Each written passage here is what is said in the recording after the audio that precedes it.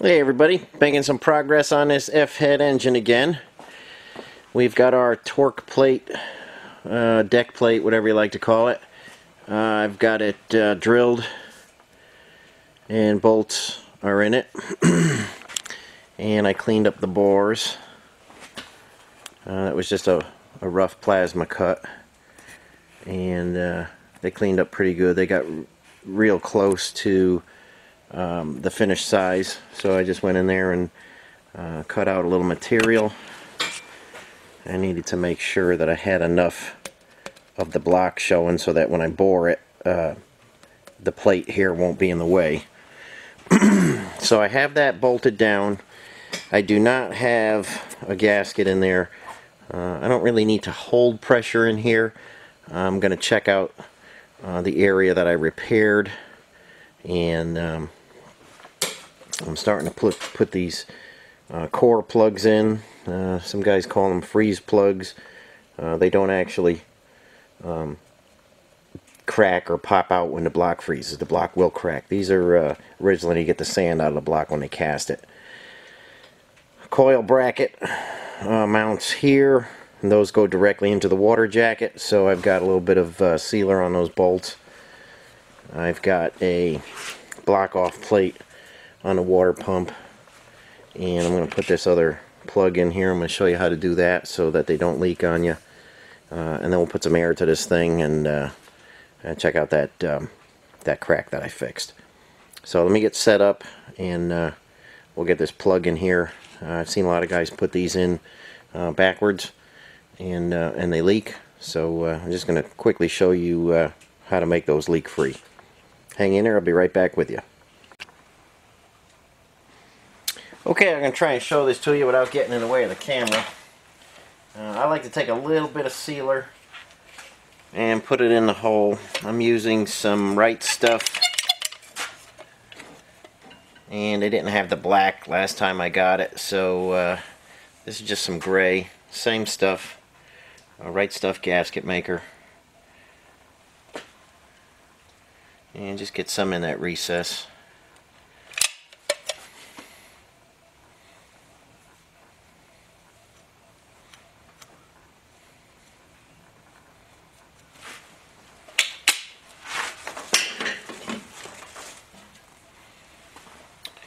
Okay, when you get your core plug, one side's going to be dished, one side's obviously going to be pushed out. You want to take the dished side of it and put that in.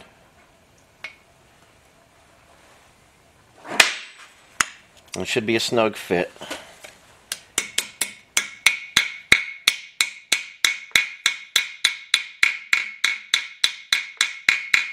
Okay, now that's bottomed out on the shoulder in there. And if you put it just like that, it won't stay in there. So what you have to do now is kind of collapse this side of it. So we're just going to hit that with a hammer.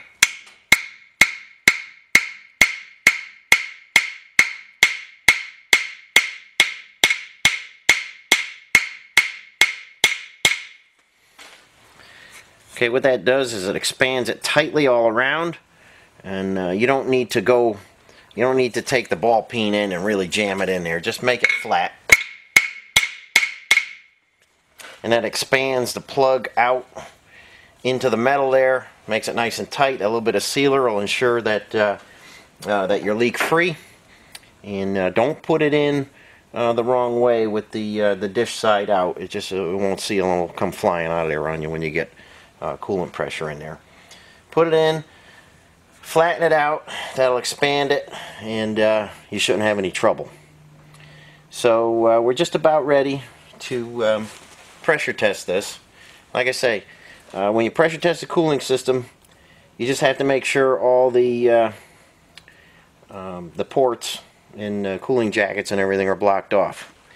Water pump, all the holes in the top of the block, coil, your two core plugs here, and like I say, you're not trying to keep air in there. You're not doing a leak down test or anything. You just want to have air flowing through there so that you can see where it's leaking. It's good if you really bore your cylinders 80 over or something like that, and you've got a lot of corrosion in the block, sometimes you can you spray some soapy water on the cylinders, and sometimes there'll be a tiny little pinhole leak in the cylinder. Something you should always do when you when you bore at 80 over, because you're really getting close there. A lot of times the bore isn't too big, but the corrosion in the block over the years sometimes makes the walls a little thinner. So this is where we're going to put our air into.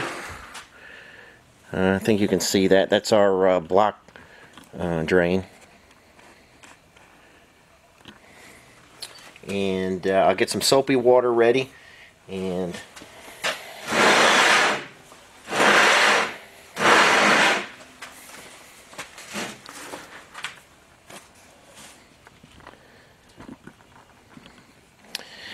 right in this area here, we're going to look in there with a flashlight. We're going to spray some soapy water in there and make sure our repair is holding pressure. And I like to use like a 7-pound cap on my cooling systems. Some guys like a 15-pound cap. The 7-pound always works for me. That's what I use on my cooling systems. So I like to go 3 times the operating pressure. So I'll put 21 to 30 pounds of air in here, and we'll see how that crack repair holds up. So let me get some soapy water. I'll be right back with you. Okay guys, we got the air. Oops, almost lost the camera there. We got the air flowing through the block, and we'll just check our plugs here.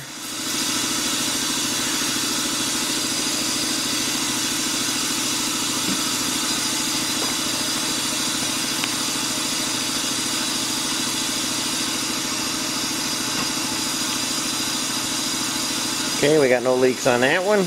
We got no leaks on that one. So that's how we go about pressure testing this. And like I say, we're not trying to capture all the air in there and pressurize the entire block. We're just, the air is flowing through. If there was a leak, we'd see it.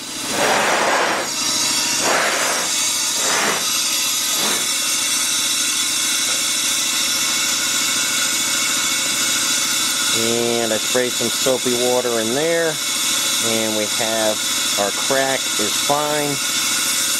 But we do have a little leakage between the head, obviously, and our plate and the head. We got a little bit coming out these exhaust manifold holes, but there's enough. You feel the air coming out. You can hear the difference. There's enough air flowing through there where you could find any crack. You know, if there was a crack anywhere, any of these bolt holes had a crack in them or anything, you'd see that immediately. And I'm feeling good about our crack. And I'm feeling good about the